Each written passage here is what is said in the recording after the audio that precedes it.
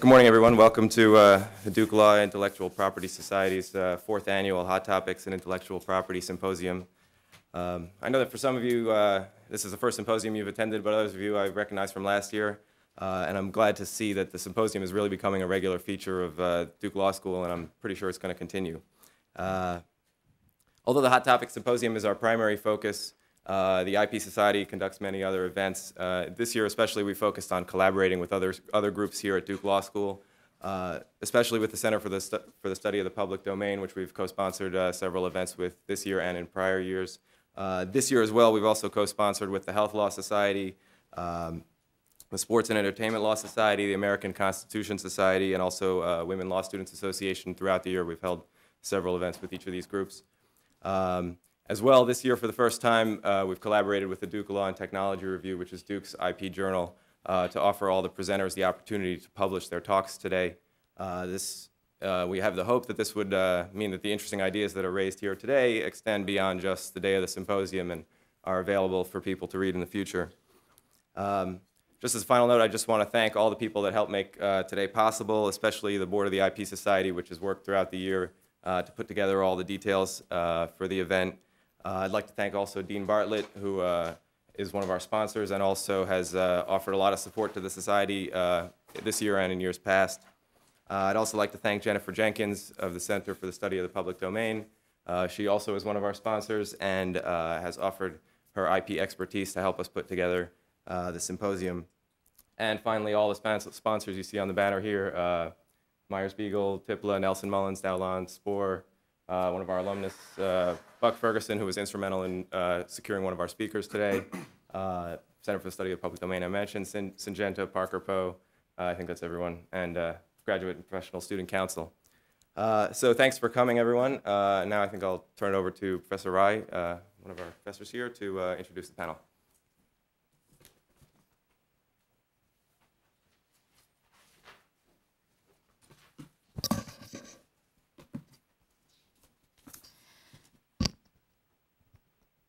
Good morning. Well, as usual, the students have done a great job of putting together a fabulous day, and obviously I'm going to be focusing on the panel for today, this morning, but I also want to highlight the keynote speaker, George Gilder, and some of the interesting stuff that's taking place this afternoon, discussions on the vexed topic of patent claim construction and the very salient Grokster case and peer-to-peer file sharing technology. So, the topic for this morning is just a fabulous topic that is very close to my heart, near and dear to my research interests, and that is the topic of software patents versus open source. Each approach, the patents approach and the OS approach, is interesting in and of itself, and the probable clash between these two approaches is also very interesting. As many of you probably know, software patents have become routine in the US due to various decisions of the Federal Circuit in the 1990s. Interestingly, software patents under the enablement requirement of patent law do not require disclosure of source code, which is quite antithetical, obviously, to the open source movement, which is explicitly grounded on disclosure of source code, and depending upon the licensing scheme used, may even require improvers to disclose source code. So here, at the very foundation of software patents versus open source, we have a little bit of a tension. In addition, both are very prominent phenomena, as you probably know now, in the business sector, that we have lots of firms that are using open source models to make money, not simply Red Hat, which is featured prominently on our panel, but also IBM. It has been reported, has made as much as $1 billion off Linux-related work that it does. So it's clearly become a revenue-generating source for firms. On the other hand, so have software patents. We've seen tens of thousands of software patents, depending on who you believe, at least tens of thousands of software patents issuing every year. So software patents are obviously very prominent in the business arena as well. And then there's the issue of whether open source infringes some of these software patents. There has been work done by one of our panelists that would suggest that Linux, for example, may infringe several hundred software patents.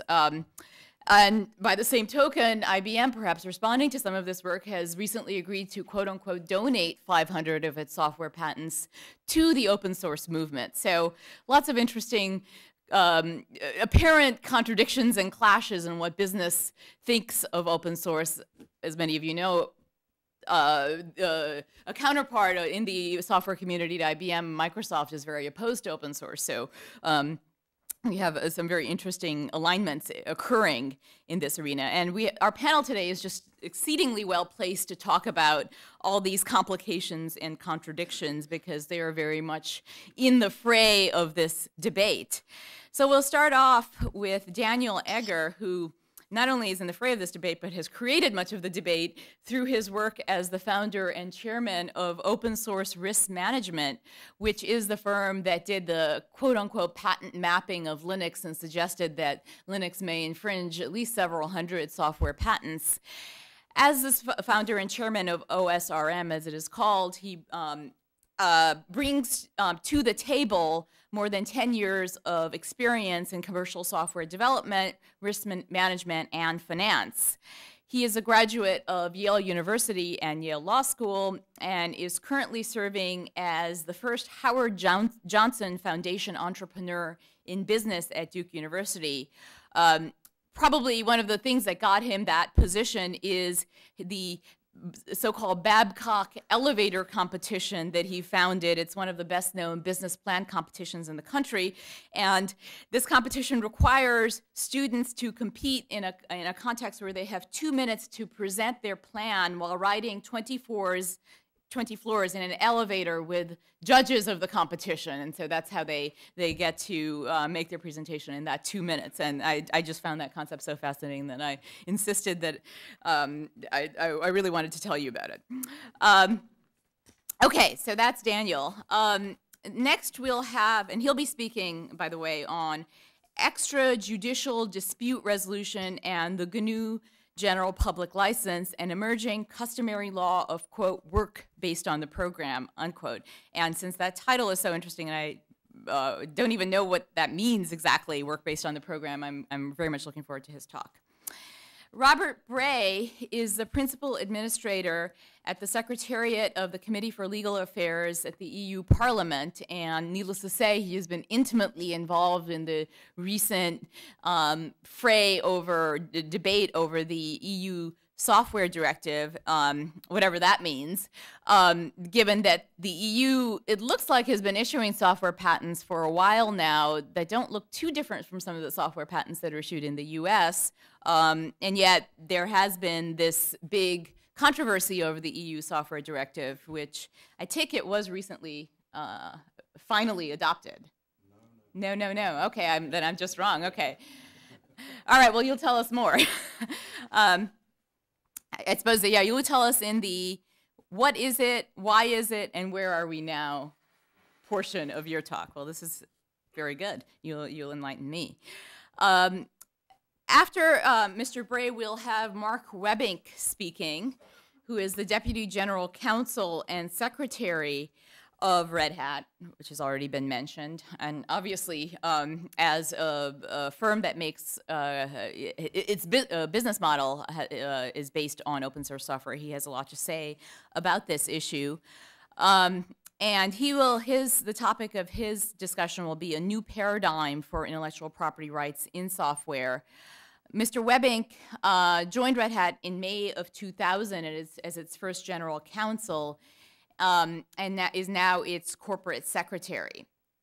He was most recently a distinguished speaker on intellectual property at the UC School of Information Management and Systems. And he is a prominent voice in this open source versus, if we can call it that, software debates controversy. Next, we'll have Timothy O'Sullivan, who is a shareholder in the firm of Myers, Beagle, Sibley, and Sajovich. I guess we never usually get beyond Myers, Beagle, and so that's why that last name is, I'm probably mangling it. Tim is a graduate of Duke University. He received his JD from Duke University in 1990, and he is registered to practice before the USPTO. His practice focuses on computer and electronics technology, and he's been practicing patent law since 1990. Tim has a background in engineering from University of Missouri, Rolla. And finally, last but certainly, and he'll be speaking, on patents as a tool to spur innovation, the benefits of patent protection over open source. Slightly provocative title. And then John Conley will be our last speaker, speaking on the international law of software patents. Does it really matter? He is the William Rand Kennan Professor of Law at UNC Chapel Hill, and received his law and anthropology degrees from Duke after taking his undergraduate degree in classics from Harvard.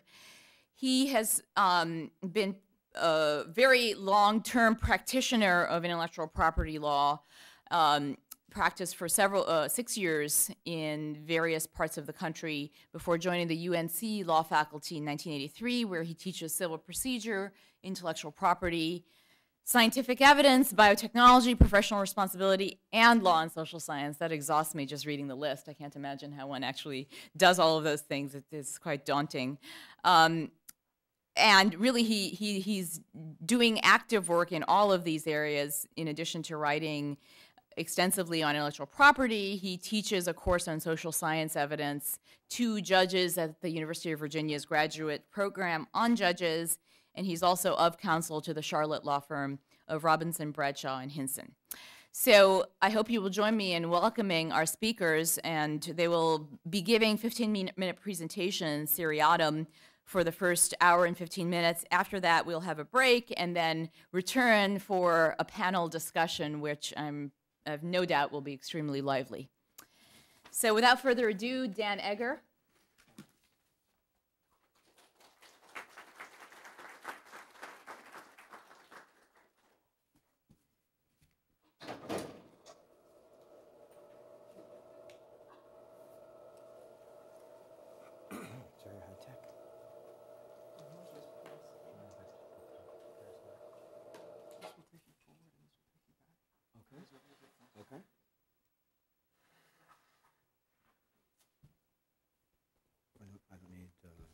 We don't need this to.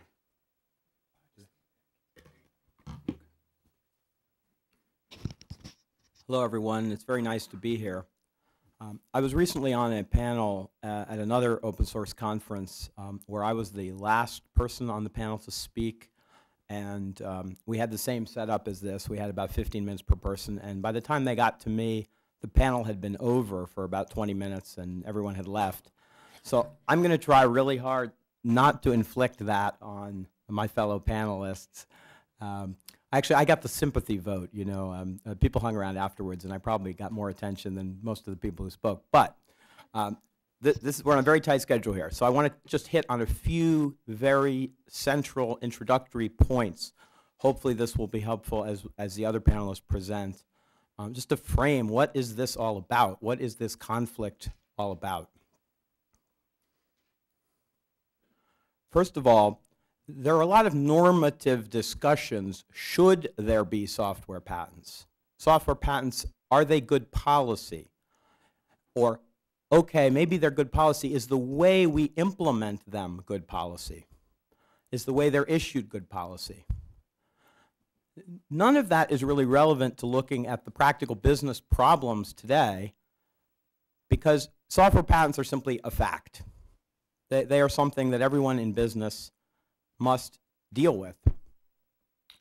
Just to give you a rough idea, and these numbers are quite approximate, there are about 15,000 patents that, based on our own review, the Open Source Risk Management, my company, that could arguably be said to be on the topic of some part of what's called the LAMP stack. The LAMP stack is the Linux operating system, the Apache web server, the MySQL database, and then depending on who you ask, either the Perl or Python scripting languages. Although if you ask Source Labs, it's PHP. So, but it's something that starts with P anyway that's really important.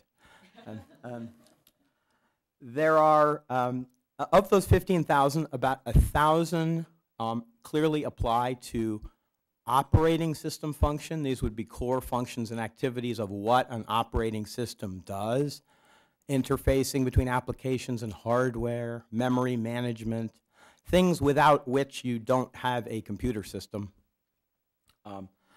Based on our review of those approximately 1,000 patents, there are about 200 that we believe could be used to bring colorable claims against the Linux kernel.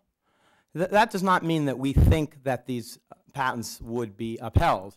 In fact, the majority of them are relatively flimsy by the standards of patent drafting in other topic domains. And even looking at patents in a general, about 50% are invalidated of those that go all the way to adjudication of validity on the merits. But nevertheless, this suggests that there are a lot of patents out there by lay people standards. There's a lot of patents out there that could potentially be used to cause trouble. I think most patent litigators would look at this list and say, how did you ever come up with such a short list?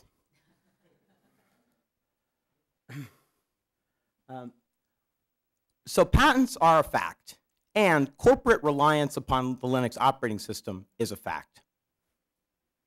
Gartner Group recently put out a study suggesting that by 2008, there would be 35 billion in annual sales of applications that run on top of the Linux operating system. So this is not even a measure of the real value of open source software. This is a value of proprietary software that runs on top of the Linux operating system. That reflects perhaps the sheer economic force of Linux and open source software. It's already the case that the majority of commercial web systems run primarily on the Apache web server on Linux. A number of large companies, in particular IBM and Oracle, have made major strategic commitments to making their proprietary applications run very well with the open source Linux operating system, suggesting they believe the two can coexist. If you talk with IT directors, CIOs, associate general counsels for technology at Global 2000 companies, you'll find that they may or may not have formal Linux policies. They may or may not have decided what their official view on Linux is, but they're using it. So there's clearly some kind of opposition between patents and open source. So to my mind, the real interesting question is, where there's opposition, there may be an accommodation or there may be conflict. And the question is conflict inevitable?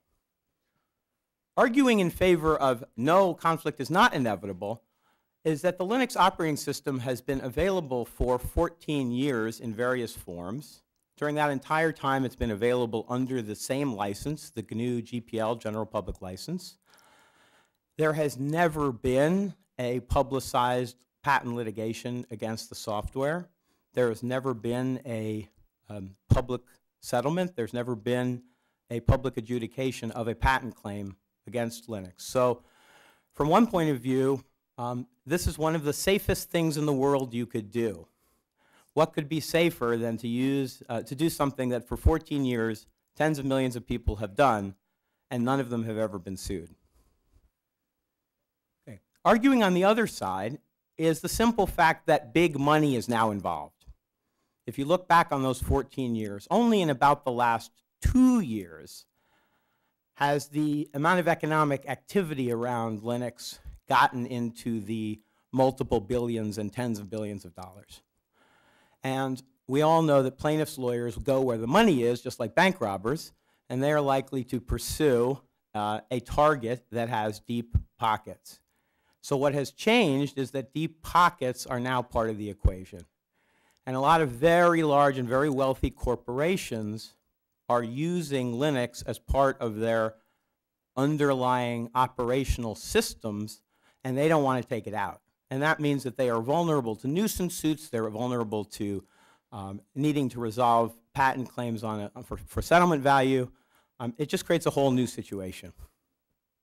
The other issue that argues that there may be conflict is that although the open source licenses vary a great deal, the license that the Linux operating system is made available under has very clear provisions forbidding distributors to enter into patent settlements that require per copy payments from downstream distributees. And for the moment, I'm not going to go into exactly what all that means. Suffice it to say that normal, typical, conventional resolution of patent litigations can prevent a distributor from further distribution of Linux.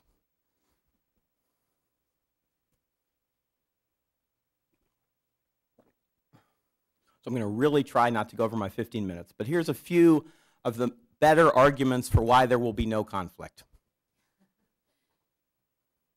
First of all, the operating system code is non-infringing. It's essentially non-infringing. That's right, it's essentially non-infringing. And the reason why Linux, the operating system, is essentially non-infringing is that Linux is a clean room reimplementation of the Unix operating system APIs. What that means is that it is built according to well-understood operating system principles, published in books by people like Tannenbaum, published in textbooks, and written to open and available standards for system calls so that, in theory at least, a Unix application that uses only standard system calls will run on Linux. Because of this, most of the technology in Linux is more than 20 years old. It was obsolete when they started in 1991. Okay? Is it also incredibly fast, efficient, cutting edge? Yes, of course. But the reality is that operating systems themselves have been around for a long, long time.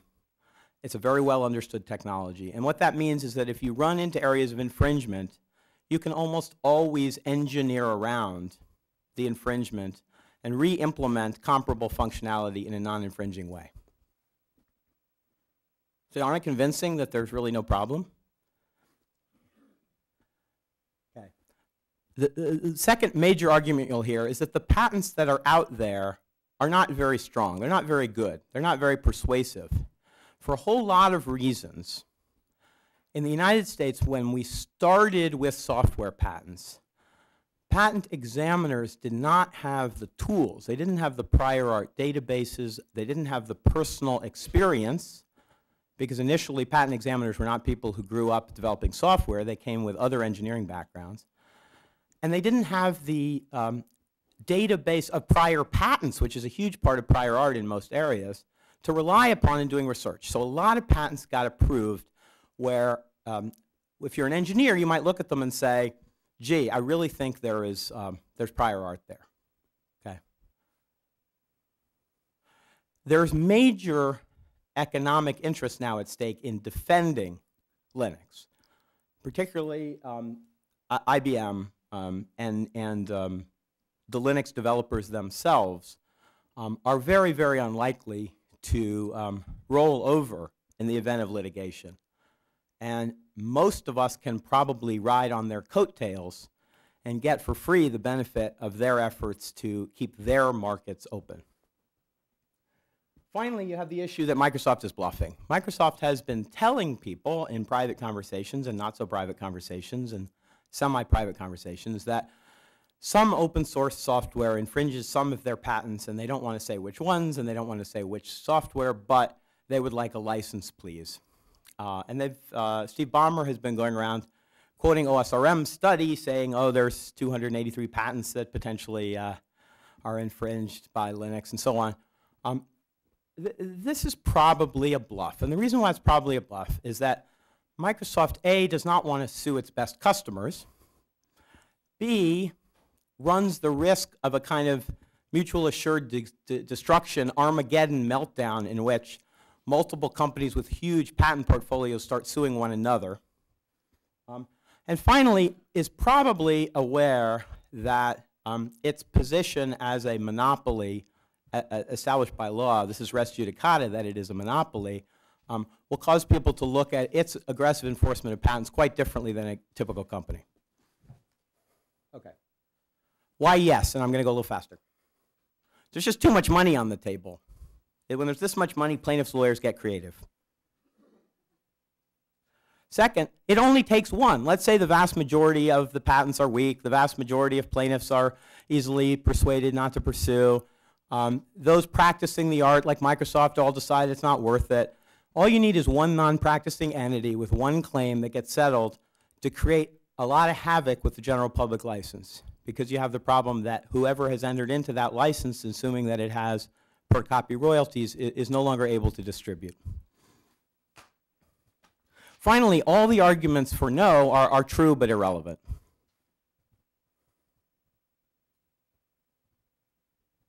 All right. This is a little complicated. Maybe we'll get into this more later.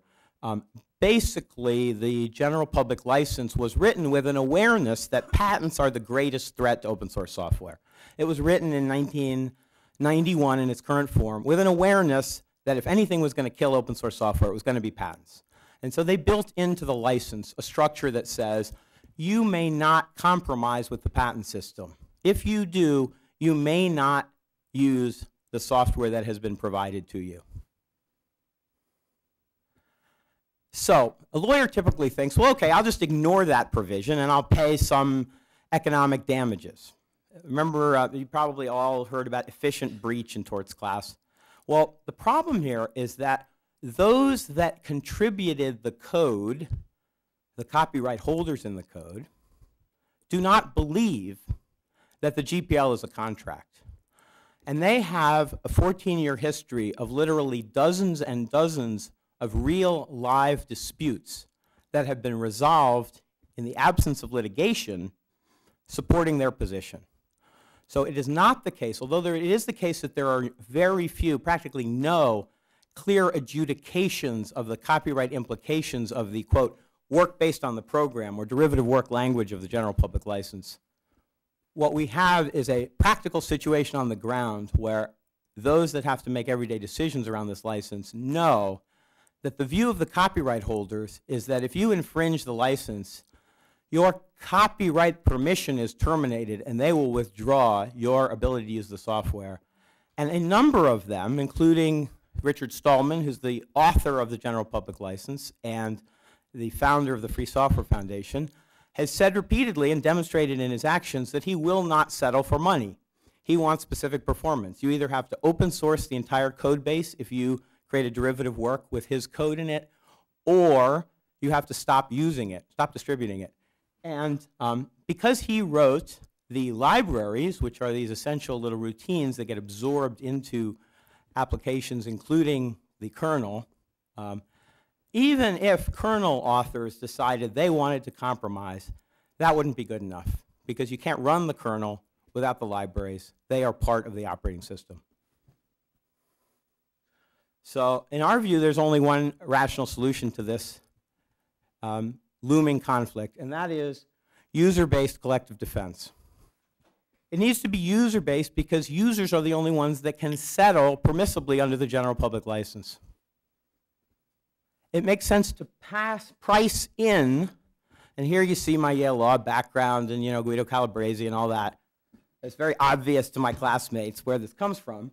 You just price in the aggregate cost of compliance with all patents into users' expense in using the software, because they are the most rational and efficient carriers of that cost, and they have the greatest incentive to find third parties who will act as their agents to manage those costs. This is why open source risk management was organized, is to act as an agent for end users to manage their compliance costs. We've looked at what these compliance costs are. What would it actually cost to deal with the nuisance litigation, to resolve claims, and to act as an insurance company's agent on behalf of end users of the Linux operating system. And our estimates are that it can be done successfully, efficiently, profitably for about $60 per server. So if you look at the current costs of proprietary software, you ought to be able to build a Linux-based stack for the enterprise that is 25 to 30% cheaper than a proprietary alternative, including legal protection and addressing the patent costs. And that's everything I wanted to say. Thank you very much.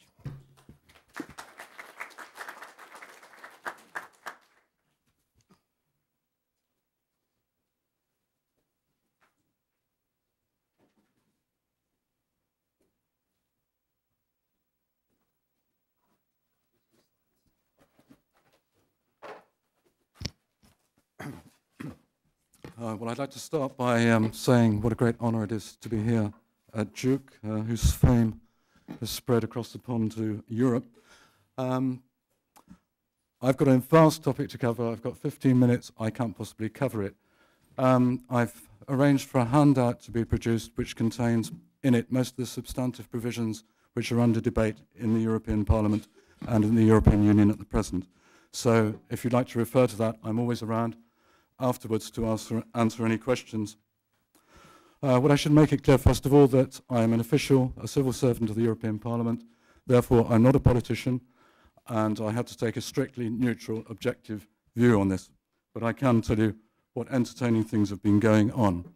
I would also like to convey my apologies from Arlene McCarthy, the member of the European Parliament, who would have been here to speak today, but I was her collaborator in drawing up our report, so she felt it was appropriate for me to come. So, first of all, you need to understand a little bit about European constitutional law, how this thing works. What happens in the European Union is that the Commission of the European Communities has the only body which can produce a proposal for legislation. The European Parliament cannot initiate legislation. So you get a proposal, which we did in 2002. It then goes to the European Parliament and simultaneously to the Council. The Council are the ministers of the member states. The European Parliament is a directly elected body of about 700 members, now from 25 member states. That body deals with legislation, proposals for legislation like this in committees, select committees, the committee, in this case, being the Legal Affairs Committee, Legal Affairs and Internal Market Committee at the time. We have the right to amend the legislation, ultimately to reject it. This goes through 2 readings, or 3. So, at the moment, what has happened? We've had a proposal from the European Commission. We've given a first reading on it. Then what happens is you wait for the Council to come up with their position, which is called a common position, because it's a position common to all the member states. It's reached by a qualified majority vote, which is a complicated matter which I cannot go into now. This is, by the way, called the co-decision procedure, which doesn't apply to all community legislation. Basically, it's legislation concerned with the functioning of the internal market, which is a market without frontiers. Now, the common position is adopted by the Council, and then it comes back to Parliament for another reading. At any time on the way, it's possible to reach agreement. It could be voted through. After that, if the Council and the Parliament cannot agree, they sit down in what's called a conciliation committee, and they try and work out their differences. They have a limited time to do this. And by the way, second reading itself is limited to 3 months, and time started a month ago. If they cannot settle their difference, if they can settle their differences, it still has to go to a vote in the Council and the European Parliament. And the Parliament then has the right to reject completely the proposal, and if the Commission wants to go ahead with it, they have to come out with a new one. This has happened on several occasions. Right. This is a very simple and crude representation of it. I do have in my paper a very crude examination of how patents differ from the situation in the US.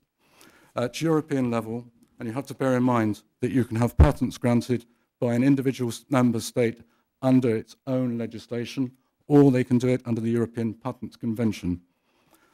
The European Patent Convention provides that in order to be patentable, an invention has to be susceptible of industrial application, new, and involve an inventive step. An invention is new if it doesn't form part of the state of art, and an invention is regarded as involving an inventive step if, having regard to the state of the art, it's not obvious to a person skilled in the art. Industrial application means that the invention can be made or used in any kind of industry, including agriculture. If these conditions are met, a patent can be granted for 20 years, which compares with life plus 70 years in Europe in the case of a copyright. It should be noted that the Convention expressly provides that discoveries, mathematical methods, schemes, rules, and methods for performing mental acts, playing games or doing business, and programs for computers and presentations of information are not patentable. It should be noted also there is a procedure for objecting to the grant of a given patent in the European Patent Organization in Munich. Hence, there is an existence of bodies called boards of appeal and a substantial body of case law. So, from that, you might think that computer programs aren't patentable. Well, you'd be wrong, because the European Patent Office has granted more than 30,000 software-related patents since 1978, and many of these, it is alleged, relate to business method-type inventions and algorithms, and they largely do this by reviewing the invention as a process. An example is the Viacom case, where the Board of Appeal granted a patent for a method and apparatus for improved digital image processing on the ground that the claim was directed to a technical process in which the method used does not seek protection for a mathematical method as such. So what in fact they do, and the national courts, and the two main, you have to bear in mind that most patents are granted in English these days, even though there's a requirement for translation. And the most active patent courts are in the UK and in Germany, partly because of the perceived quality of the judicial system in those countries, particularly in Germany. So these courts and the EPO took the view that computer-implemented inventions, which is the expression used to avoid saying software patents, may be regarded as patentable when they have a technical character. That is to say, when they belong to a field of technology. In fact, in the case called Computer Program Product 1 and 2, a very colourful name, the Board of Appeal held that a program on a data carrier, a disk, has the potential to produce a technical effect when run on a computer. The program itself should not be excluded from patentability. The problem with this is it's only too easy to say that as soon as you stick a diskette into the computer, that you're already in a field of technology and therefore the software is patentable, which would make all software patentable. So what did the Commission's proposal seek to do? It sought to create a uniform set of rules based on the practice of the European Patent Organization's Board of Appeals. Why? In order to have uniform European rules, in order to avoid divergences in the interpretation of the convention itself and in national law, because remember, you can still have patents granted under national law. They thought this would conduce to greater legal certainty and would allow the EU to satisfy its obligations under TRIPS, the Convention on Trade-Related Intellectual Property Rights. It's been felt also by some that we need more clarity in this area, that there's a political feeling that with traditional metal bashing industries and others going to the east, that how the hell are we going to make our living? If you read Miss McCarthy's report, she makes this point very strongly. And that we need intellectual property, and we need to be able to enforce other countries to respect our intellectual property if we are going to have the money to live off. There are other people as well who suggest that look, we've been through all this before. You know, patentability of biotechnological inventions, chemicals, other things in the past. This is just something the patent system has to go through. We have a big battle against the Luddites, and then we come through it. Some people say that, okay, you know, everything's electronic these days. Why not patent software? This is an extreme view. The Commission's view was not that extreme at all, but it certainly raised considerable fears in the open source community. And here came an interesting phenomenon. I was at a conference the other day in which the Commission was proposing to bring out harmonized provisions on normal contractual terms, contract terms, so we could have standard contract terms at European community level. And a university professor said, brilliant, so how can we do a piece of legislation in such a way that the politicians can't interfere with our carefully selected wording? You know, we're all university professors, we know what we're talking about, we can't let those guys loose on it. And it was much the same here, that the Commission knew very well what it was doing. It was backed by the European Patent Office, it was backed by the UK Patent Office, the German Patent Office, the courts, everything.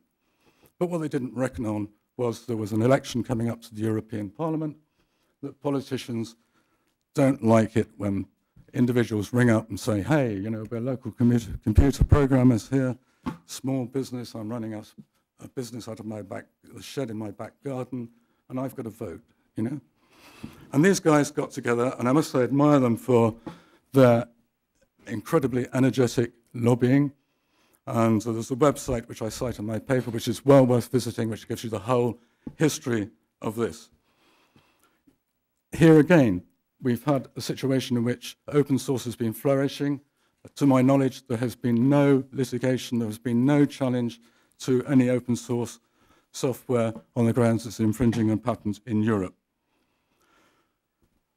However, open source says basically software should be patented by copyright alone. It's too expensive to obtain a patent. A patent lasts too long. In the nature of things, you know, 20 years is ridiculous when you consider the ephemeral nature and the fast-changing technological environment that we live in now. And they say it's not only expensive to get a patent, it's very expensive to defend one.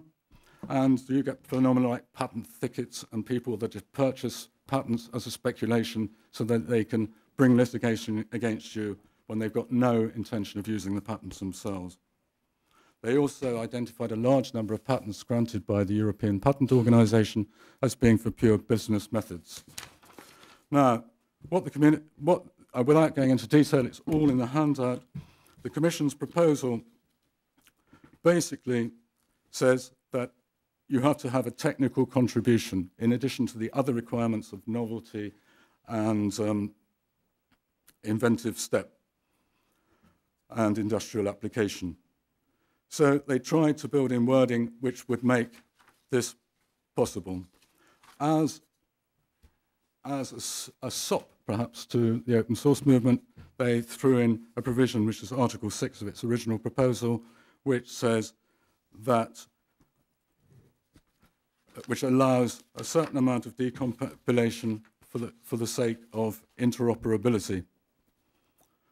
So in the first reading, Arlene McCarthy and I sat down and studied this, and we tried to tighten it up. We thought, Ms. McCarthy thought the approach was right, and we decided to try and make it clear to the general public and to the legislature what was not patentable.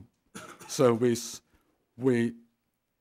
made it clear, we hoped that business methods were not, per se, were not patentable.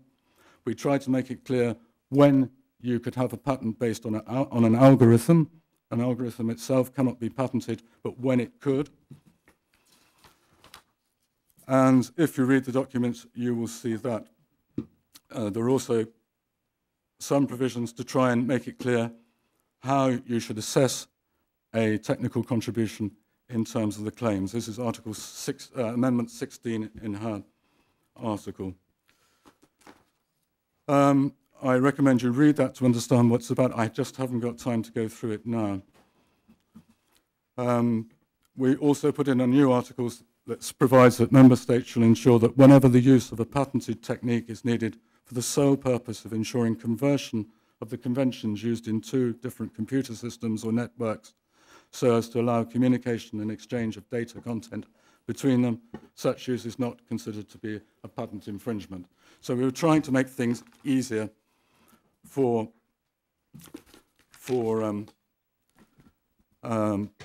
small developers and open source. Ms. McCarthy also advocated that the European Union should look into the introduction of grace periods, which is something which we haven't got in Europe. As you know, here it's first to invent. In Europe, it's first to file. So any disclosure of your invention before you file, you start filing, could mean you lose your patent. So we would think it would be a good idea to consider this. Unfortunately, the European Patent Convention is an international convention to which includes signatories from non-EU countries, so the only way it can be changed is by intergovernmental conference. So then it had to go to the plenary session of Parliament, and this is where the trouble started, in that members have been lent on very heavily by the open source community, and if you look in the document that was finally adopted in the plenary session, it includes a reference to a very old German case, which is called Rote Taube, which refers to the forces of nature, the use of natural forces to control physical effects beyond the digital representation of information constitutes a field of technology. They go on to say that the processing, handling, and presentation of information do not belong to a field of technology. A further article says that member states shall ensure that data processing is not considered to be a field of technology within the meaning of patent law, and that innovations in the field of data processing are not considered to be inventions within the meaning of patent law. So if you think about that, that was a 100% victory for the open source movement. Interestingly, it would probably preclude patenting an entirely new form of computer, since it rules out data processing from patenting at all. So, what happened then? The Council then produced its common position, which is almost identical to Ms. McCarthy's report as presented in the Legal Affairs Committee, with certain gestures made also towards open source. So the Council reached political agreement on the 17th of May 2004. What this usually means is that at the next Council meeting, it is passed as an A point on the agenda, which means that it's not debated. It just is adopted as it is. However, the pressures were such that the common position was not adopted until the 7th of March 2005. And this followed attempts by national parliaments in Germany, the Netherlands, Spain, and Denmark to get their governments to withdraw their consent. Now, this put in the EU, the presidency of the Council rotates every 6 months. The presidency at the moment is the Luxembourgers, and they were faced with a dilemma. You've got all these guys saying, you know, we said yes a couple of months ago, now we've changed our minds. If everybody could do this all the time, you'd never reach a decision on anything with 25 member states. So the Luxembourgers reluctantly had it adopted as an A point, and it is now on the table and awaiting the final reading in the European Parliament. This has been described by open source as illegal, constituting a constitutional crisis, and whatever. In fact, the Legal Affairs Committee itself was so upset about this that it called on the Council to start the whole process from square one all over again. This the Council refused to do. The Parliament also put pressure on the European Commission to withdraw its proposal. Interestingly, the Commission can withdraw its proposal at any stage in the proceedings up to the last conciliation procedure. The European Commission, which is having a hard time for other reasons, decided that this would be a sign of weakness and refused to do so. So, where are we now? This is where we are. The Legal Affairs Committee has yet to sit and deliberate. It now has a new rapporteur, Michel Rocard, former French Prime Minister, who produced an opinion for the Legal Affairs Committee which was very, very, very much in favor of open source. There are two, well, for a start, what happens if they fail to reach agreement? We are left with the status quo. The European Patent Office can go on issuing patents for virtually business methods, as if that is true, that it's done so. If you go on the software, the open source people's internet site, you can see examples of what they call a horror gallery of horrors of patents which have been granted for pure business methods. So it's not really in open source's interest either not to have any legislation. Though they seem to be, they say there are all these unlawful patents around. I said to one of them the other day, well, why don't you bring a test case? Why don't you mount a test against one of these, a case against one of these in the traditional way and see what happens? Perhaps they will. If we go along with the Commission's approach, how could we make it more watertight? Well, one way would be to try and raise the hurdle for inventive step, which would involve the revision of the examination guidelines in Munich at the European Patent Organization. That's certainly a possibility, but it's probably not enough. One thing that Arlene McCarthy adverted to in her report, which has been favorably accepted, is, as I mentioned, the idea of having grace periods, which would be a certain amount of help, and then to grant more help to small and medium-sized software developers. Given the costs of obtaining a patent in Europe, a European patent is also made more complicated, more expensive by the fact that you have translation costs, which are very, very expensive, and then the costs of actually defending your patent when you get it. So we felt that the European Patent Office is sitting on a huge chest of money. Why not dig into some of that, which is another possibility. For me, the whole question, and the question I'd dearly love to be able to solve is, what is an invention in this area? That seems to me the crux of it. I'm a great admirer of the open source movement. I have, my firewall is open source. I use Firefox rather than, and I think it's a highly laudable venture. But it's now, as the previous speakers pointed out, it's now become big business. I've been lobbied by people that are, hunting with the hare, running with the hare, and running with a fox, and hunting with a huntsman. That they're on both sides. Like IBM have been very, very vociferous in lobbying in favour of this directive. It wants patents, and then I get members of Parliament coming to say, my son is a Linux enthusiast, and these guys are mugs. They're working for nothing for IBM and the big American corporations. And then, of course, the whole thing has got the attraction for politicians of it's Bill Gates versus thousands of Robin Hoods in Europe. What more exciting political, attractive and simple political issue could you find?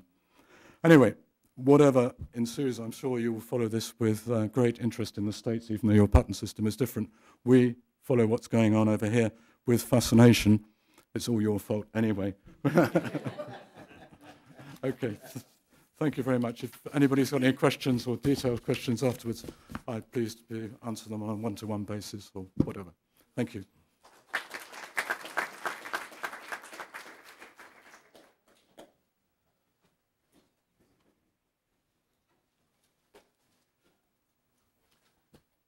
I want to thank both Daniel and Robert for setting me up here. Robert would appreciate that over the last several months I think I've got a room named after me now at the Hotel Stephanie Bristol in Brussels. I've been over there so many times. And it's the greatest amount of time I've had to spend has been trying to understand the legislative process in Europe, which is a bit of a challenge. I'm going to maybe be a bit more incendiary here. Not that we don't have enough to talk about already. I do want to reflect for a second on the fact that one of your speakers this afternoon, Dave Harlow, is is in fact my legal mentor, also is a legal mentor for a good friend, Skip London. Skip, for those of you who don't know him, is the general counsel at Static Control, which has been very active in the litigation with Lexmark involving the Digital Millennium Copyright Act. Of course, I'm at Red Hat and challenging intellectual property's boundaries every day. To know Dave is to know that Dave is a relatively conservative individual. The one trait he passed on to both Skip and I is you don't have to accept convention. As I get started, I have a question for you. This is going to be participatory. And I want you to just go with your initial reaction. Don't stop to think about the question a whole lot, but let me know how many of you believe that patents are vital to innovation in the field of pharmaceuticals? Hands up. I'm right there with you. Now, how many of you, or how many of us here, also believe that they're vital to innovation in the field of computer software? Hands up. And how many of you believe that Microsoft would have not achieved their monopoly status on the desktop but for patents? Anybody? No hands going up. Well, in essence, that confirms my point that I want to drive home today, which is, first and foremost, if I leave you with nothing else, it's that patents are not critical to innovation in software. That's just bunk. I've asked colleagues with a number of the major firms that have been very active in the CII directive debate in Europe to provide me with a single empirical study that says that patents are an inducement to innovation in software, and I have yet to see one. And yet, if you'll read the paper that I provide, I can point you to a number of empirical studies done by scholars in this country and elsewhere that, in fact, challenge that assumption, that basic assumption. And just to graphically display this, this is all information taken right from Microsoft's website having to do with, and it's displayed on a logarithmic scale here, just so you can see relationships. But you can see a high correlation between Microsoft's revenues between 1985 and 1999. And by the way, it took 1999 as a cutoff date here simply because I can't easily identify the number of patents that they filed since 1999. High correlation, almost a perfect correlation between R&D spending and their growth in revenue. But if you look at the chart, what you see is that up until 1994, there was no correlation between patents being filed and R&D spending. And in fact, they had filed fewer than 250 patents at that point in time, and yet it was at that point in time, 1994, that it was recognized, I think, that they had effectively put themselves in a position of having established a monopoly within the browser field and effectively on the desktop, well on the way to establishing one on the desktop.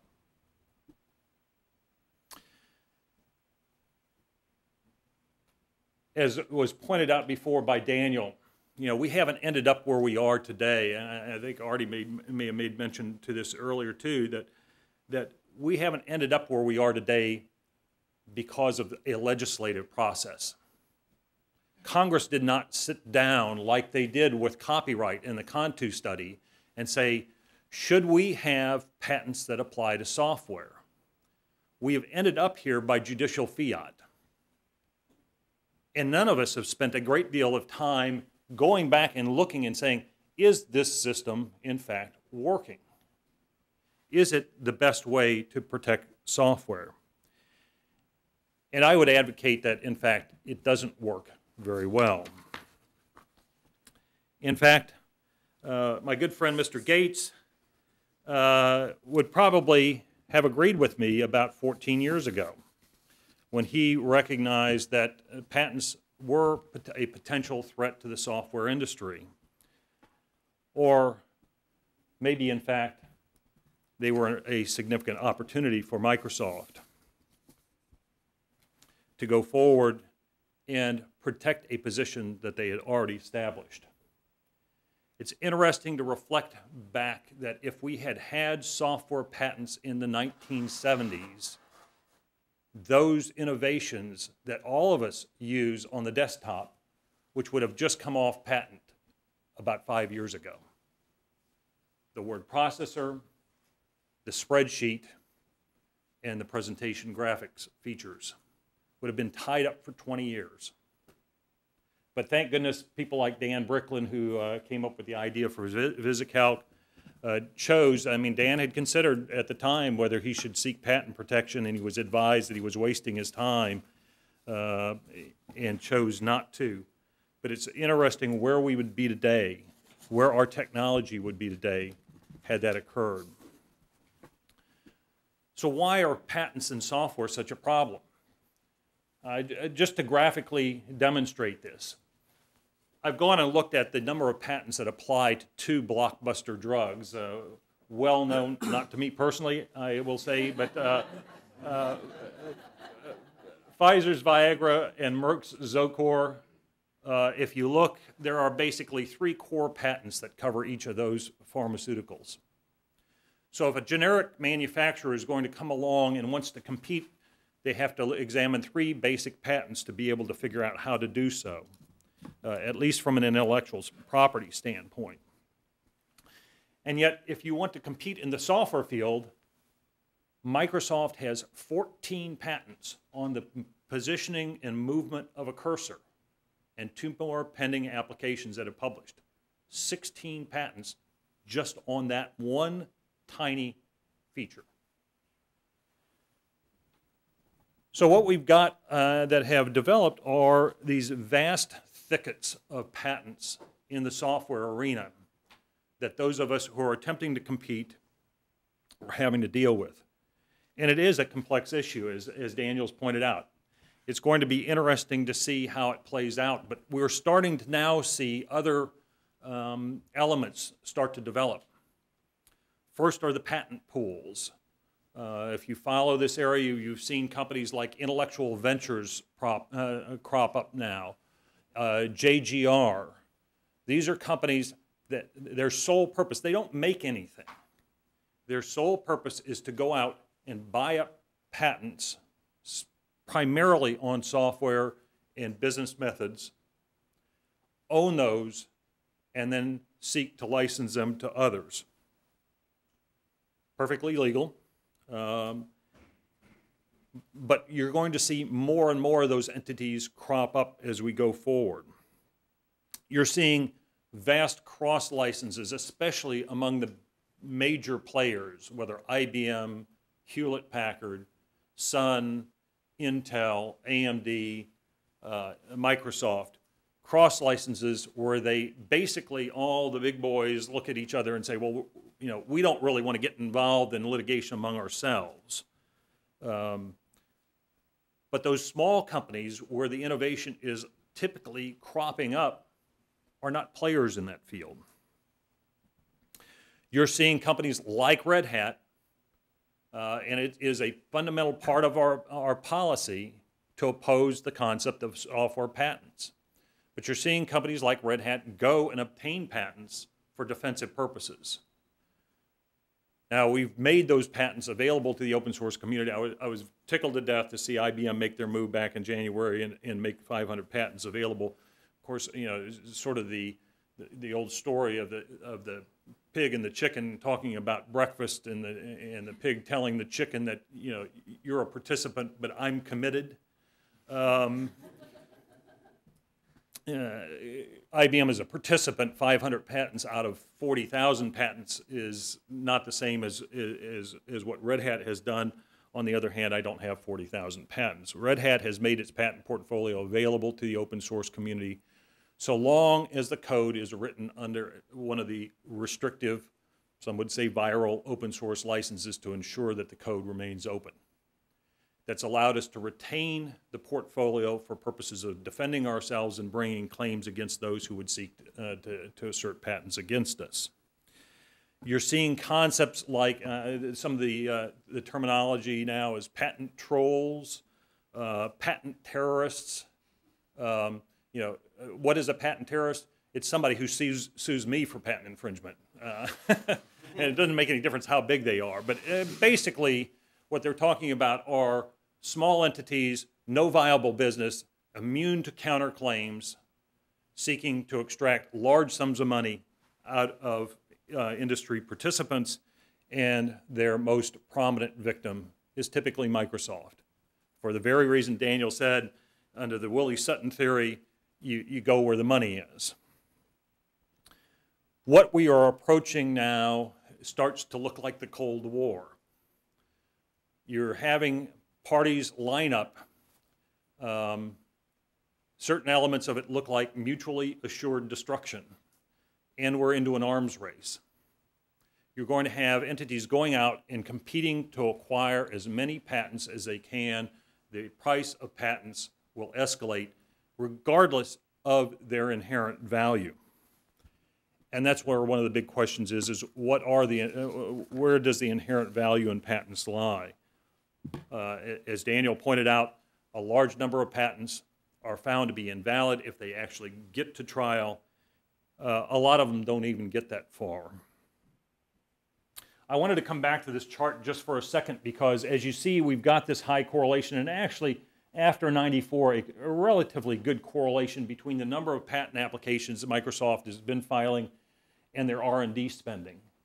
And yet last summer, Bill Gates announced that they're going to increase the number of patents they're filing from 2,000 to 3,000 a year, a 50% increase. Now, I will tell you that the correlation between revenue and R&D spending isn't going to change, and the basic slope of those two lines has not changed. But all of a sudden, we're going to see a drastic change in the slope of the number of patents being filed to where it crosses over the line for R&D spending, because he did not announce a 50% increase in R&D spending or a 50% increase in the number of engineers. I call this the same block of cheese, just thinner slices. Or another way of looking at it is just more nails in the highway for competitors to run over. Because the patents are hard to identify, they're hard to associate with specific technologies, they're costly to evaluate, and they're extraordinarily expensive to litigate. So they start taking a page out of their good buddies at SCO. Microsoft starts a whispering campaign and going out and calling on customers and saying, we think Linux infringes, and all you got to do is pay us some money and we won't come after you. And our good friends, our customers say, well, which ones? And Microsoft says, well, I can't show you unless you sign an NDA. Well, okay, what's your NDA say? Well, it says that I will show them to you, but you won't disclose them to anybody else, and you won't disclose them to your outside counsel as well. Well, that's certainly a rather novel approach to the law in the U.S. And all of this has brought about a situation where, is confrontation coming? Yeah. Is it going to be Microsoft coming after an end user directly, or Microsoft coming after Red Hat directly? No. I'm going to tell you, I don't believe that's what's going to happen, because that's not Microsoft's MO, nor can they afford to take that stance. They know quite well how vulnerable their patent portfolio is, how weak it is. So my prediction is we will see a new term crop up, and this one is the patent assassin. It will be a front company, not Microsoft. It will seek to go after a Linux user, but not a prominent Linux user. I would say a classic example would be, in fact, the SCO case against AutoZone. They'll pick somebody who they feel is in a poor position to defend, and have this side attack so that Microsoft can then look at them and say, see, we told you it was infringing. Those guys are having this battle over here. That's where we're headed. I've mentioned some of the reports cited in my paper, the Besson and Hunt study. It concludes or identifies that, in fact, software patents are perhaps not in the interest of the software industry, Bronwyn Hall at UCal Berkeley confirms that inexpensive, weak patents are an inhibiting factor in industries such as software, where one feature builds on the next. Excuse me, Mark, I have a message from our student masters. We got to move this. Okay, I'm just about to the end here. Just wanted to bring us back to what brought us here in the first place, that we need to remember that there is a public interest involved in intellectual property, and that public interest needs to come first, not last. And even somebody as eminent as Andy Grove has recognized that our system is not working as well as it might. So where do we go from here? First is going to be reforming the patent system. We're looking at that possibility now in Europe, and I'll make a prediction. We will see a directive in Europe. It will take into account interoperability, assuring that interoperability can take place. I'll also make another prediction, and that's that the key component to that legislation is the concept of what constitutes a technical contribution. Right now, that is left to the courts of the individual countries in Europe. That is the hardest thing to try and define. But I believe there will be a definition of that, and it will set a standard. We will see patent reform in the U.S. The Senate is lining up its hearings, the first of which will take place next Thursday. Mr. Dudas will be testifying before Congress on reform. This list is all things that Red Hat would support as far as reforming the system. Interestingly enough, everything on that list was advanced also by Brad Smith of Microsoft. The only place where we will see a difference of opinion will be on harmonization, because I believe Mr. Smith will want to see the rest of the world harmonize on the U.S. Red Hat will insist that what we need to do in the U.S. is harmonize on Europe, that they will set a much better standard for what should take place. Finally, I leave this for you to think about. If we had to start over, what system would we have for protecting software other than copyright, patent, and trade secret? And I'd suggest that it would be a shorter term of protection, protection only for complete systems or features, not small components, to avoid the trivial, strong protection to reward the first mover, published source code so others can see what they've done and can develop upon it, and an assurance that we will have interoperability. Thank you.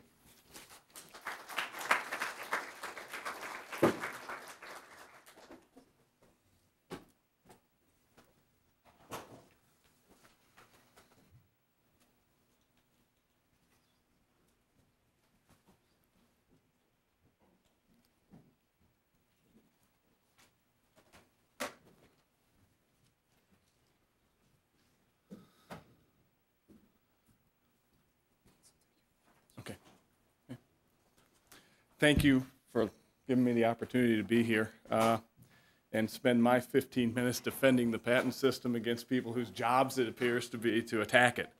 I don't know how effective I'll be, but there are some things that I think are worth considering when you start considering redoing the patent system. And the first step, I think, is to figure out how we got here. And so that we're talking of the same language, what we have is patents are a limited duration monopoly granted by the government to someone who invents something. And in general, I think people think monopolies are evil. So why is it that the government ended up granting monopolies to people for their inventions? And it wasn't the result of lobbying of big business. It wasn't Microsoft or IBM paying a bunch of campaign contributions to people. It wasn't foreign countries or foreign companies who get a lot of patents giving a bunch of money to Congress. It was actually the founding fathers, as has been mentioned earlier, that considered patents or the protection of intellectual property something important enough to include in the Constitution of the United States. Article 1, Section 8, and it's not the Commerce Clause part of the Constitution. It's the enumerated powers of Congress part of the Constitution. Article 1, Section 8 is that Congress shall have the authority to promote the progress of science and useful arts by securing for limited times exclusive rights to writings and discoveries. And I think there's two important parts of that. It's progress and exclusive rights. So why does an exclusive right? Why would the Founding Fathers think an exclusive right would promote progress? I think there's two basic theories behind why exclusive rights promote progress, and the first is typically called the economic incentive of exclusivity. And that is, you reward the inventors by providing them that exclusive time period when they're the only ones who get to use their invention. So that provides a direct monetary incentive to inventors to use their invention. They have exclusivity in the marketplace to either exploit the invention themselves, or they can bargain away their exclusivity with licensing agreements, either exclusive or non-exclusive licenses. So the result of that exclusivity is there's a direct incentive for inventors to invent. But there's also a second factor, and that is everyone else who isn't an inventor. They have an incentive to invent because they can't do what the inventors already come up with. If you're first, you get the right to do it yourself, but no one else does. So in order to, if you want to be a player in that marketplace, you have to come up with something different. You have to design around that existing invention.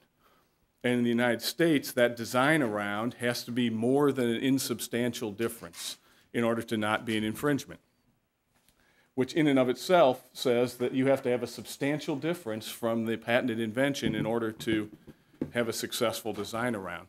So in addition to the exclusivity providing an incentive to inventors to invent, it provides an incentive to non-inventors to invent, and that can result in further invention. But also another key word in the Constitution is progress. What is progress? I would submit that progress, and it can be broken into two categories of innovation and development. And I think the patent system is intended to promote innovation as opposed to development. Innovation is bringing something new, advancing the ball, moving science forward. Development is providing something practical or useful, and it's not necessarily innovative. Writing a new device driver for a CD-ROM may be a nice development, may be practical, may be useful, but it isn't necessarily an innovation. So the patent laws promote innovation, not development. And how do we know that? Well, there are some characteristics of the patent law that you can look at that say,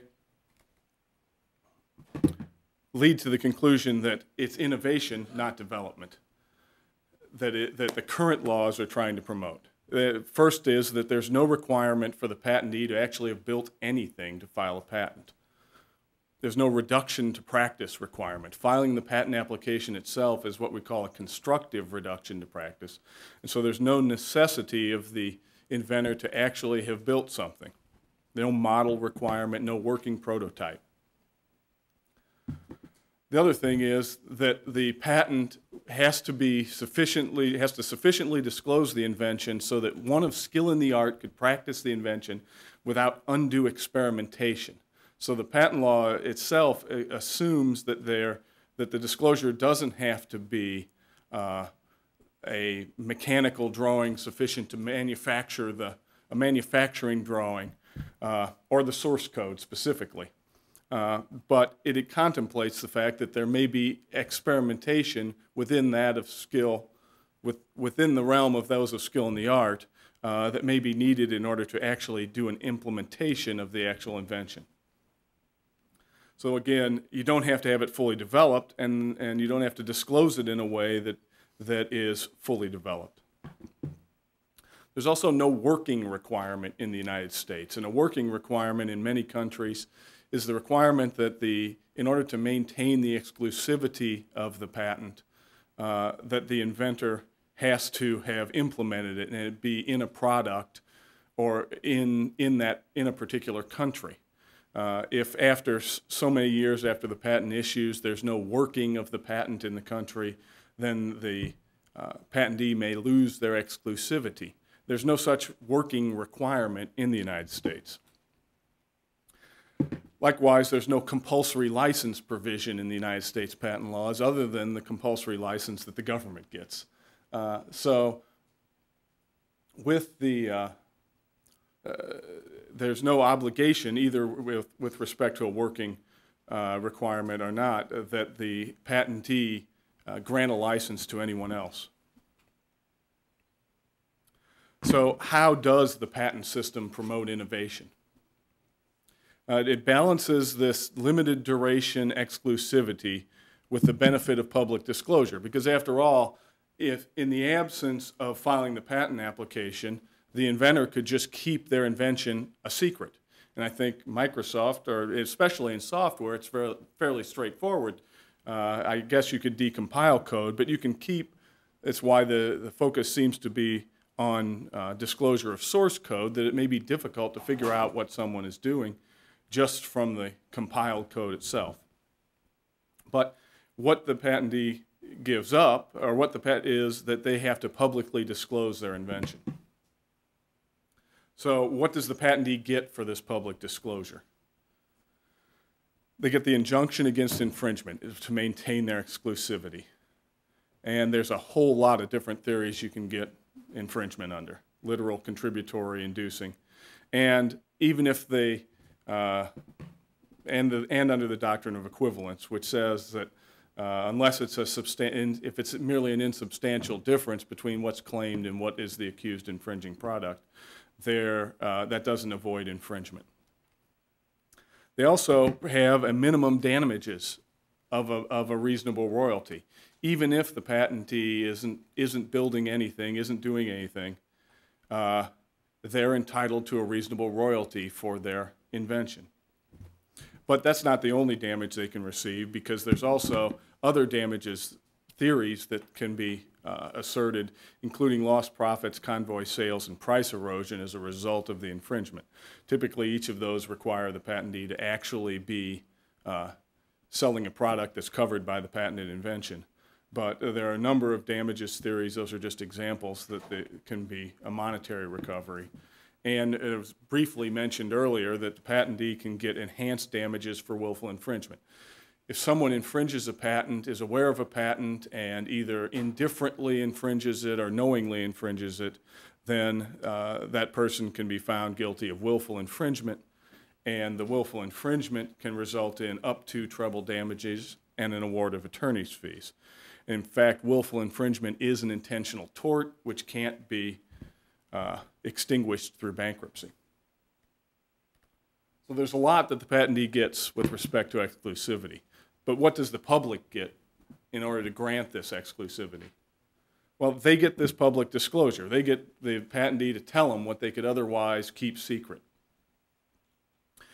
And in that public disclosure, it has to be enabling. It has to teach someone how to practice the invention. It has to also disclose the best mode. The patentee can't keep secret the best way of carrying out the invention if he believes there is one.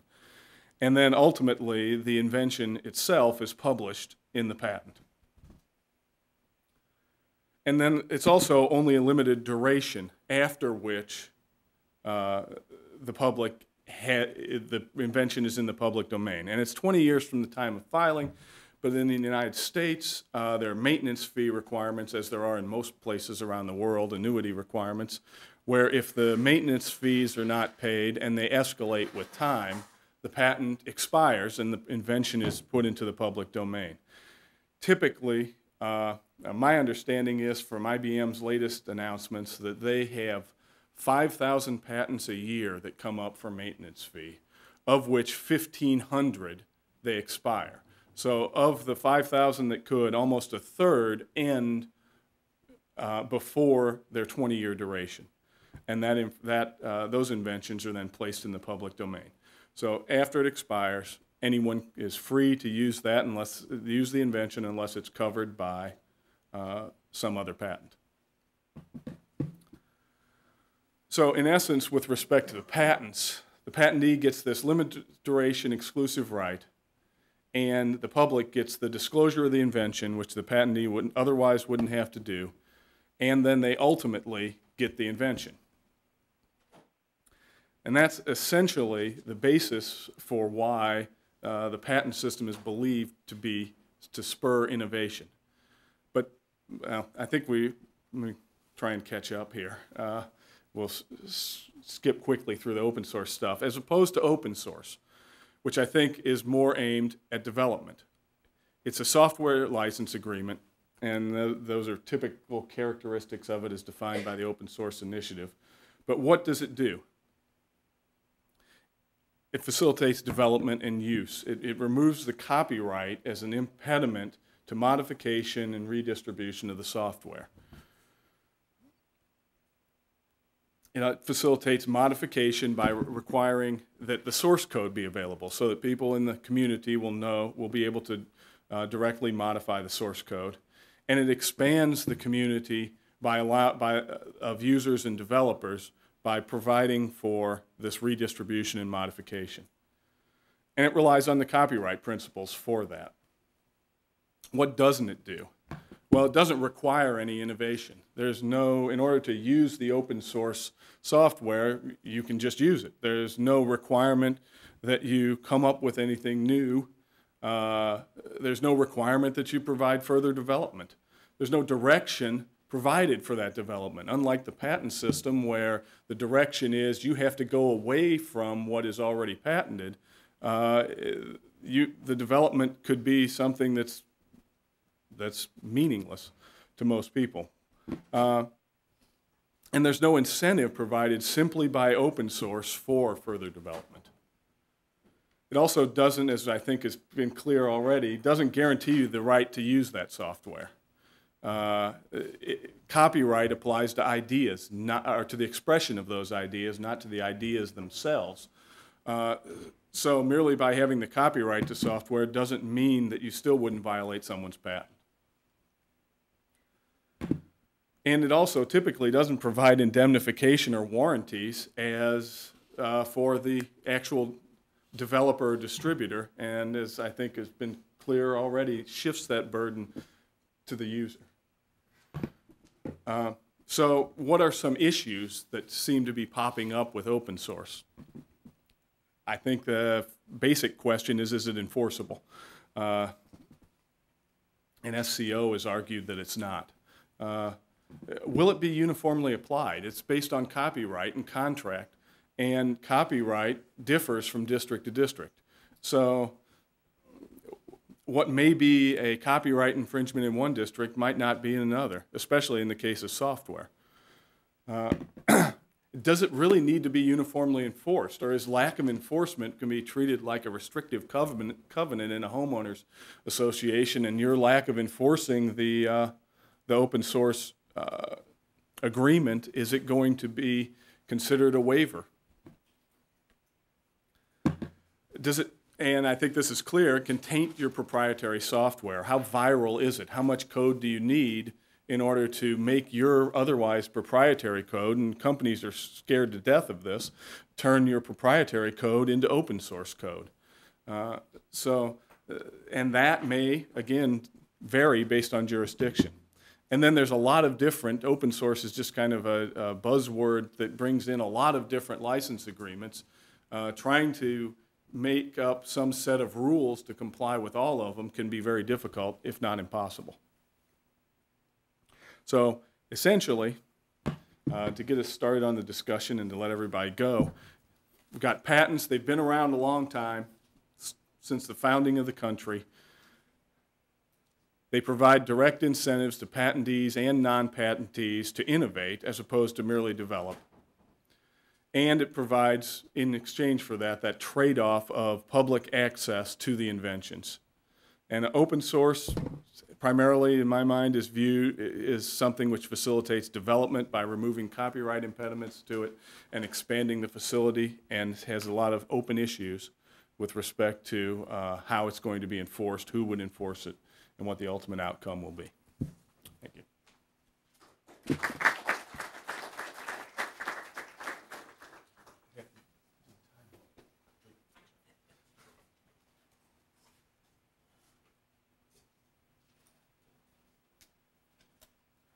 am the last speaker of whom we heard in the first talk. By the time I start, I've been done for 5 minutes. I hope you enjoyed it. Welcome to my world. I am instructed, as the English barristers say, to do a short but excellent version of my talk and then steal just a little bit of time from the discussion. And I'm going to hit this one to advance. Yes. This guy's been managing my life for years. I've never been able to teach at Duke without him.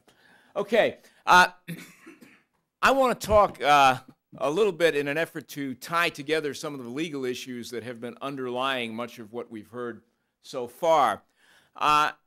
Why we're all here, I think, is the State Street case in 1998. And in this country, and I think to a lesser extent in Europe, the law of software patents is inextricably tied to business method patents. Those have been categories that have been married from the beginning. State Street, as you all know, in 1998, did a couple of things on these fronts. The judicially created so-called business method exception to statutory subject matter is laid to rest, having been ill-conceived to start with. Who knew?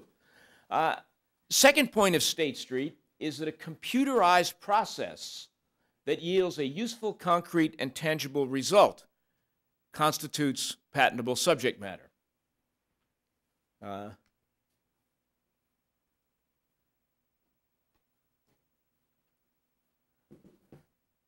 Let's see.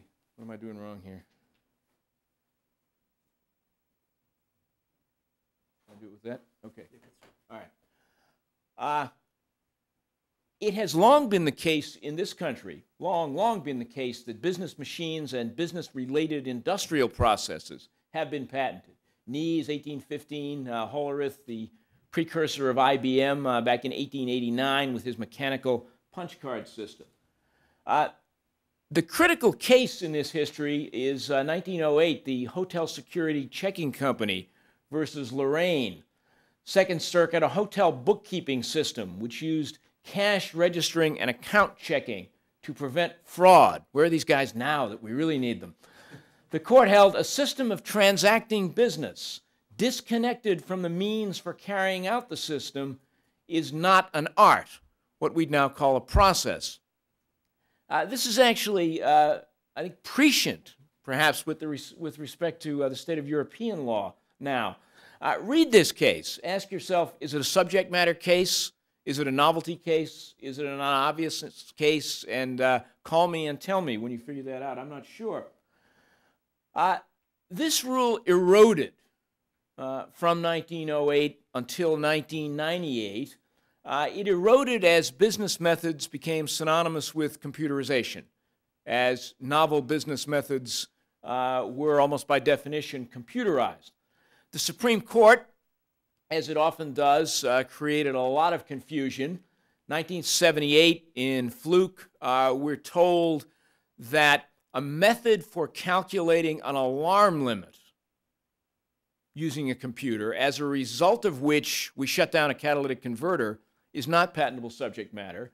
And 3 years later, we're told in Deere that a method for operating a rubber curing process, wherein you use a computer to calculate an alarm limit and then shut the thing down, is patentable subject matter. Patent lawyers, not being asleep at the switch, read this as saying, well, just hide the software in a conventional machine or process and you're okay, and indeed they were. And lurking in the background in this country was the mathematical algorithm morass. In some sense, mathematical algorithms were not patentable, are not patentable. State Street comes along, and the invention here, a data processing system for managing a financial services configuration of a portfolio, et cetera, et cetera.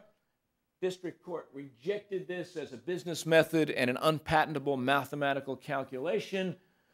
Federal Circuit says it is not an unpatentable abstract, that's the bad kind, algorithm or calculation, so long as it produces a useful, concrete, and tangible result. So all you have to do is kick out a number, and you have patentable subject matter. a final share price. And the business method objective of the whole thing is irrelevant.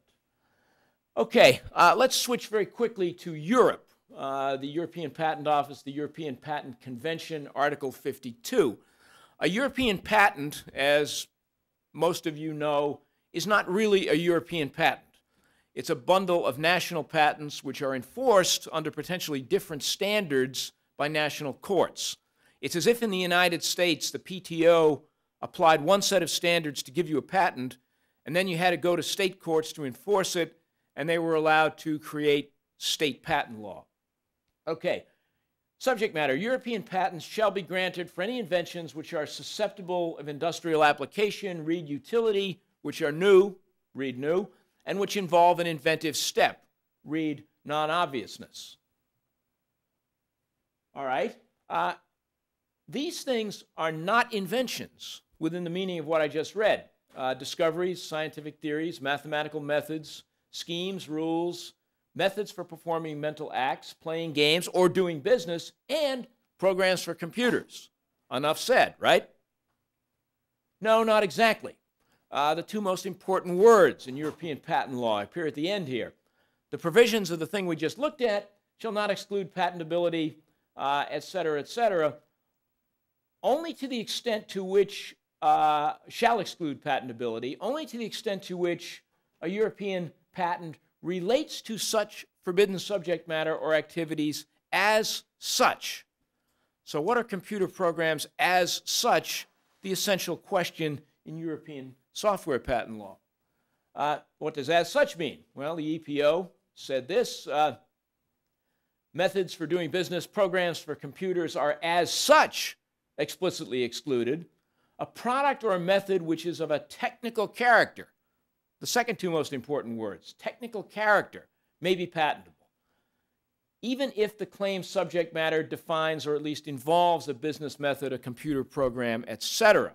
So technical character, or as it's sometimes put, technicity, is critical. Guides for examination, a scheme for learning a language, a method of solving crossword puzzles, a game, organizing a commercial operation, not patentable. However, if the claimed subject matter specifies an apparatus or technical process, does that mean that the European patent would be granted on a rubber curing process whose only novel element is software? That would suggest so. Guidelines on computer programs in the case of a method specifying technical means for a purely non-technical purpose does not necessarily confer technical character. So not terribly helpful. But on the other hand, we're up to about the fourth hand now, a computer system, back to Diamond versus Deere, suitably programmed for use in a particular field, even if that's business, has the character of a concrete apparatus and is thus an invention. So, in Europe, we are trying to distinguish between software patented as software and some sort of technical implementation of what the software does. Cases, Sohai, 1994, a computer system for plural types of independent management, including at least financial and inventory management, not unlike the State Street claim, could not be excluded.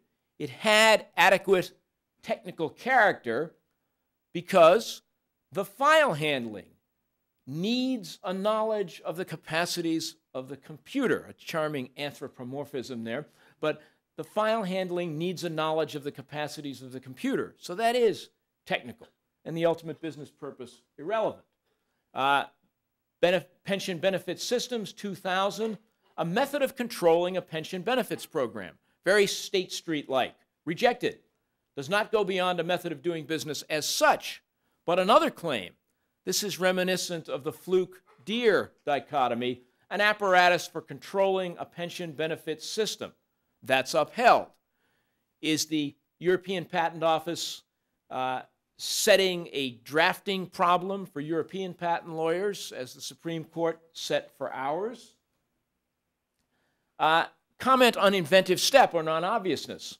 In the U.S., non-obviousness doesn't have to lie in a technical area. State Street makes that clear. Obvious computer implementation of a non-obvious business method, however, will fail in Europe. An EU consultation paper, the fact that the technical contribution also has to be non-obvious, important limitation. So to the extent there is a material distinction in the present state of EPC law and US law, I think it may lie here. Non-obviousness must lie in a technical area. Some more recent cases, Comvic, Rico, Hitachi, all from the Board of Appeals of the European Patent Office, and all affirm rejections of software and/or business methods inventions. They rely on obviousness and/or a lack of technical contribution. And the hint to be taken here, I think, is that the EPO may be tightening up and that clever drafting may not suffice. EU news, the EU patent, that is the real European patent, as opposed to the European Patent Convention bundle, remains sidetracked. Originally sidetracked on the issue of court jurisdiction, now sidetracked on the issue of language, a wonderful issue to an anthropologist. Remarkable. The proposed directive, we've heard about that from Mr. Bray.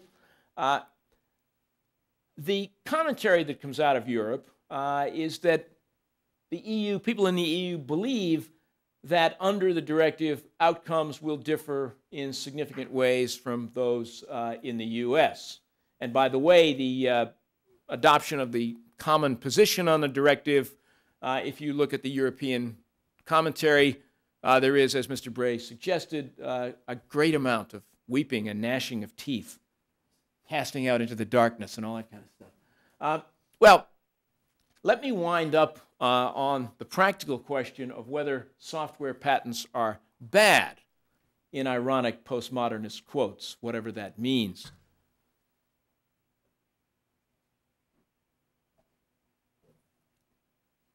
I pulled together, and you students know that what that means is I had some students pull together, a bunch of recent law and economics work on software patents, see what that crowd has to say. And the studies are mixed, as one might expect from law and economics. 15% of all recent patents, according to one study, are software patents, which is astonishing. I don't know whether it's good or bad. We can stipulate it's astonishing. Another study says 2/3 of software patents are acquired by large firms for strategic purposes. Only 5% belong to software publishers. Yet another study trying to come up with proxies for quality, number of claims, number of prior art citations, frequency of which is litigated. This study concludes that software patents are not different in quality from non-software patents by these measures, which are imprecise proxy variables. And yet another study suggests that software patents are more often litigated than non-software patents. Where does this leave us? Is this much ado about nothing, or is the sky falling? Those of you who have taken a course from me, and a few of you are here, oddly, you came back for more, know that in most areas of intellectual property, I am a Coasian. Coase won the Nobel Prize for theorizing that regardless of the rule of law, people in the market will arrive at the most efficient allocation of resources. And he did that with an elaborate hypothetical about farmers and ranchers and crops getting trampled and fences and that sort of thing. And I've always been pretty much a Coasian when it comes to intellectual property. I was a protagonist, have remained a protagonist, in the incredible mood swings of software copyright law. And the world ended many times, but the industry seemed not to notice as we went back from swung back and forth from protecting everything to protecting just about nothing. Are software patents different? Will they prove to be Coasian? Will industry achieve an efficient allocation and continue to prosper? And I guess the question is, are patents different? Are they qualitatively different from other forms of protection? And that brings us back around to Coase. Because as the only thing you know about, one has to know about economics is that everything begins assuming. And the Coase theorem begins assuming no transaction costs. Well, our patent's the ultimate transaction cost that we won't be able to overcome without a huge loss of efficiency. I doubt it, but I don't know. I think these people do. And after we take about a 10-minute break, we'll come back at 11 o'clock and argue these and other points.